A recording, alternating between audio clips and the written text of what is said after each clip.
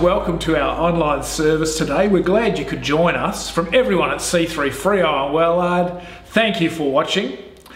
It's great that WA is almost restriction free. And so, on that note, we are going to have a great tithe message this morning from Steve Magwenzi, our service pastor down at Wellard, and I'm going to do part 2 this morning of Made for More. Let's give a great big welcome to our churches in Africa and those in Philippines that may be watching, and to all our people that we are involved in with Leap Into Spring. Have a great day wherever you are.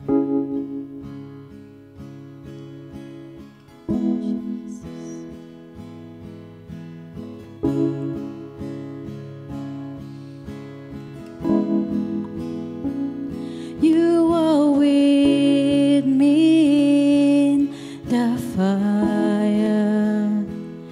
You are God, Emmanuel. By the power of your grace, my hope remains.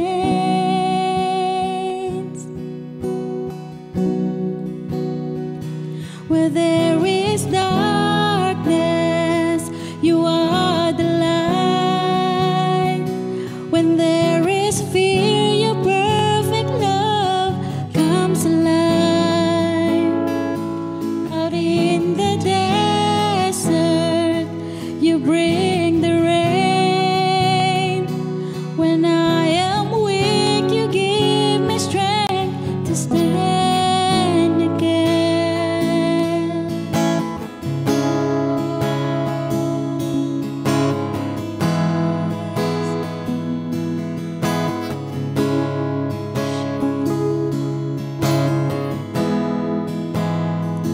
You have crowned me with your goodness. You have clothed me in your grace. In the riches of your love, my hope remains.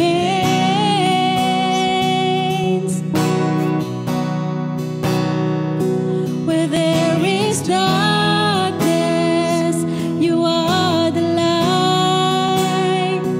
Where there is fear, your perfect love comes alive. Out in the desert, you bring the rain. When I am weak, you give me strength to stand again. When there is darkness, you are the light. When there is fear, your perfect love comes alive. Out in the desert, you bring the rain. When I am weak, you give me strength to stand again. No weapon forms against us will prosper. No word speaks louder than your truth, oh God. In Jesus' name there's power. Stronghold will fall at your feet. Fall at your feet. No weapon forms against us will prosper. No word speaks louder than your truth.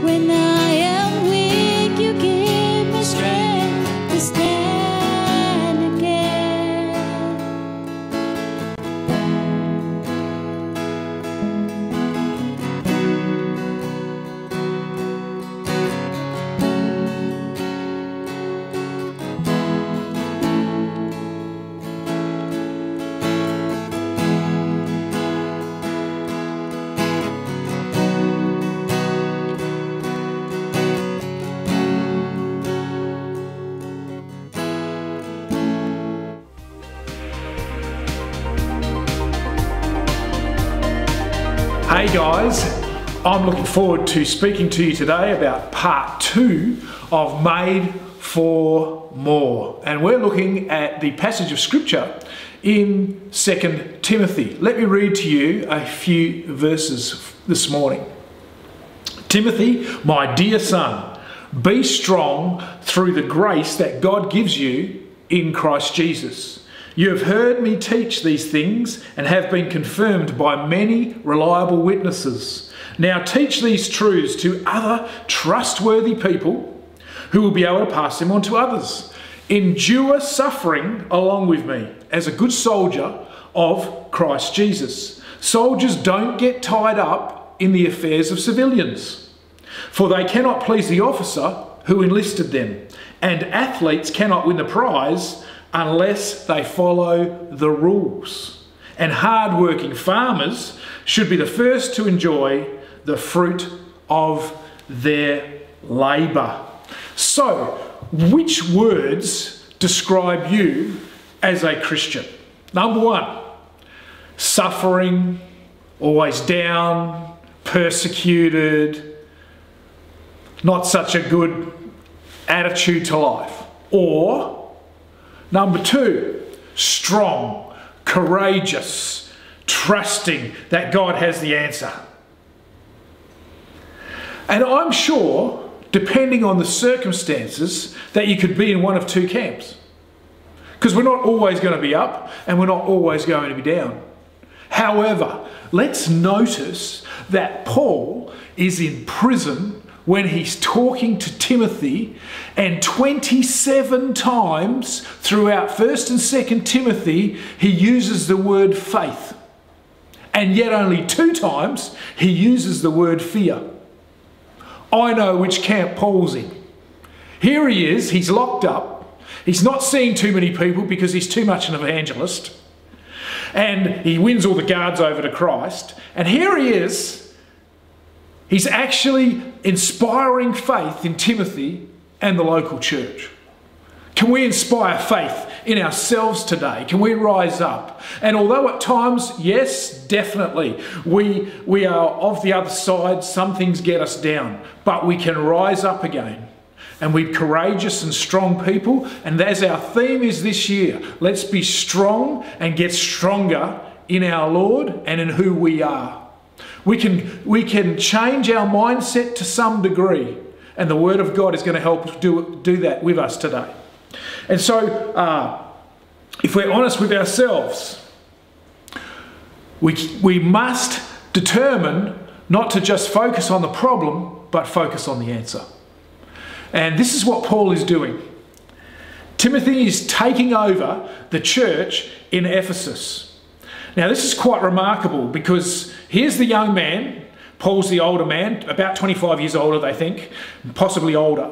And this is no small church. The church in Ephesus was estimated to be around 50,000 members.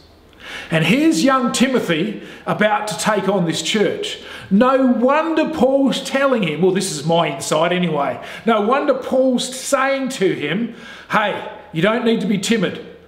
Oh, I think I'd have a few concerns if I was a green pastor running 50,000 people. But at the same time, Paul's saying, you've got the goods. It's going to be okay, Timothy. God's on your side. Stay strong. Stand firm. Can we do that as a church today, to stand firm? And those of you who are listening who maybe don't come to church, stand firm. You can ask God and He will help you through your emotional state or whatever you're dealing with, and a calm will come into your world. And I'm believing that for you today. And so Paul entrusted Timothy to become the new leader of the church.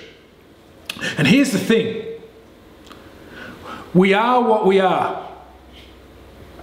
We don't change all that much, and yet God still moves through us. What a remarkable Lord we serve. And so I remember when Andrea and I moved to Fremantle around 25 years ago, we didn't actually have too much of a plan in the early days, in the sense of, well, it was just Andrea and I and our son, who at the time was 8 months old. And we were just told, well, yeah, I think you should go to Fremantle. And so 25 years ago, we basically packed up our home and moved into a rental place in the Fremantle location and knew that God would work it out as we went along. And it was kind of Andrea, me, Bubs, and Jesus. And fortunately, we had a relationship with Christ because that helped us get through when things were difficult for quite a period of time. But I'm glad we hung in there. And, you know, seven years of ploughing, if you like, but God came through. He is a faithful God. So what do you do when you can't see a way forward? You've got to trust God. You have to believe that God is going to see you through. And this is what he says to Timothy. Timothy, my dear son, be strong through the grace that God gives you in Christ Jesus. So how do we get strong? We become a good soldier. We read earlier that Paul said to Timothy to be a good soldier, amongst other things. So when you're a soldier, you can't choose whether you are going to endure suffering or not. It's just going to be a part of being a soldier. You've decided, you've signed up, whatever it takes, you're there for the ride. And so, it says soldiers don't get tied up in civilian affairs, for they cannot please the officer who enlisted them. Let me share the SEAL ethos, the Navy SEAL ethos. This is in New South Wales. I voluntarily accept the inherent hazards of my profession, placing the welfare and security of others before my own. I serve with honour on and off the battlefield. The ability to control my emotions and my actions, regardless of circumstances, sets me apart from other men. Uncompromising integrity is my standard. Wow. That sounds more like biblical language to me than it does a Navy SEAL ethos. But there it is. Perhaps they know something. Perhaps they've actually listened to the words of Paul and taken on board that to be a good soldier means putting aside some of those things that lose focus in our lives. Not everything is going to be comfortable, and not everything is going to be within our own ability, and that's why we have Christ. And so if you desire a stronger relationship in Christ, it means actually focusing in on him regardless of what's happening. And Jesus made a really interesting comment in the Gospels. Come follow me, even if that means leaving your mother and father behind. He wasn't saying that you just abandon them, but he was saying, hey, where's your focus? Because if I'm going to be your priority in life, you must trust my word into your heart. Can we do that as a church today? Secondly, be an athlete. An athlete cannot win the prize unless he follows the rules. An athlete either follows the rules or he is disqualified. I watched a strongman competition when I was through COVID-19. I did some things I normally wouldn't do. And I got a little bit enthralled by the strongmen because they were twice the size of me and a little bit slightly taller. One of the guys was named Thor. He was an Icelandic man and he was 212 kilos. Huge man. And all these strongmen need 2 seats when they get on an aeroplane to do their competitions because they just don't fit in one. And the other guy is called, what's his name? Eddie the Beast Hall. And he's from England. And as it turned out, the Icelandic man and the English man ended up in the final, and it came down to a shoulder press. Now, it wasn't just a few kilos. We're talking a couple of 100 kilos above their head as many times as they could do it. And you had to lock your arms out like that straight, otherwise you were disqualified. Anyway, the bigger guy, the Thor, the Icelandic, is doing it, but he's slightly bending his knees and he's not quite locking out. And the judge gives him a few warnings because he was still strong and he was still doing it, and said, no, I'm going to take 4 reps off you. And then Eddie the Beast Hall does his reps and they're all perfect. And he does 1 more than Thor. And there's this big argument that happens afterwards because Thor says, that's not fair, I did more reps. But you're disqualified unless you follow the rules. I don't know about you, but I don't want to get to heaven and be disqualified because I haven't followed the rules that God has set for us through His Word. And they're not actually to bring harm on us. They are for our own good. Rules help us. They put boundaries in our lives so that we can do the right thing by our Lord, by our families, by those around us. You must run in such a way, Paul says in Corinthians, so that you will win. So I'm trusting today that we can be good soldiers, that we can be the best athlete we can for Christ, that we may win the race and we'll see each other for eternity.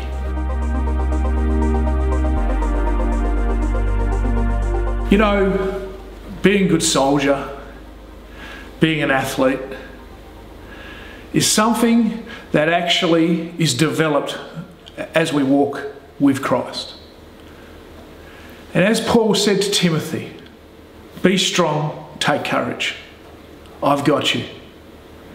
I find it comforting that there is a big God who made our world, who created everything, who sent His Son into our life so that we can accept Him as our Lord and our Saviour, and He comes alongside and is our help for every situation.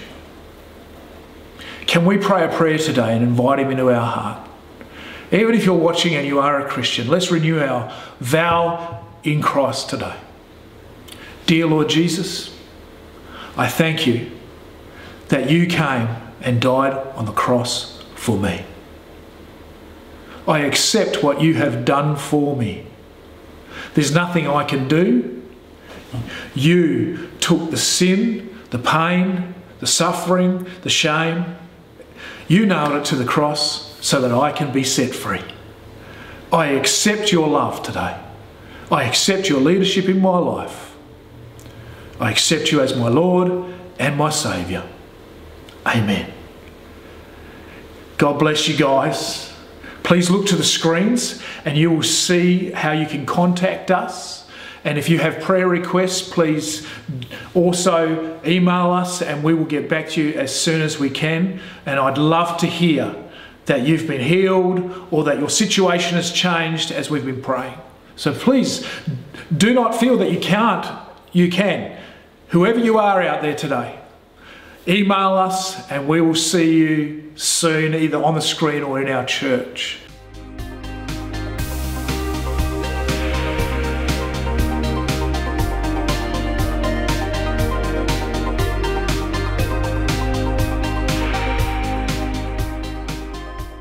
Today I'm going to bring you some encouragement in regards to our tithes and offerings. And we know that when we sometimes face difficult things or times, especially during what we've gone through with COVID-19 and the turmoil that it's caused in our life, what tends to happen when we face obstacles is that the first thing to go or to be reduced is our giving to the Lord, our commitment to our tithes and our offerings. And I think as Malachi 3 verse 8 to 10 talks about God saying to us that, we should test Him, and see if He'll not open the windows of heaven and pour out a blessing that we cannot contain. And so our encouragement is that even though we may be going through tough times, that we need to continue to give. We need to continue to be faithful with our tithe and with our offerings. And what that allows us to do is that we're moving from fear to faith and really beginning to test the Lord, to say, Lord, if your word says this, then we're going to believe that it is true. And so my encouragement today is, let us move from fear to faith and continue to tithe and to give our offerings and to trust in the Lord. So please look to the screens for ways that you can give. See you next time.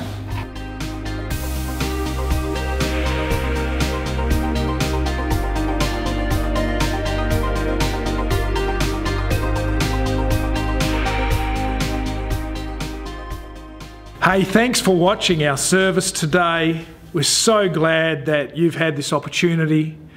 Please, as I said, if you have any prayer requests, get in touch with us, info@c3f.com.au. We'd love to hear that your prayers have been answered and that you are having a great rest of your week. God bless you all.